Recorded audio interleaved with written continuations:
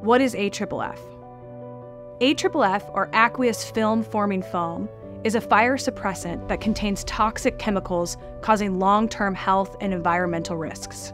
How does AFFF affect people? AFFF exposure is linked to cancers and can cause developmental issues in fetuses and children. Who is at risk of AFFF exposure? Firefighters and military personnel with prolonged exposure to AFFF are at the highest risk of severe health consequences. Who can file an AFFF lawsuit?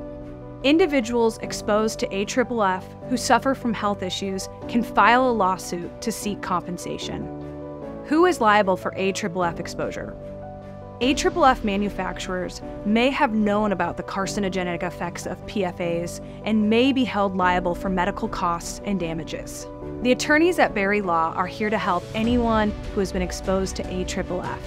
Give us a call to discuss your options today.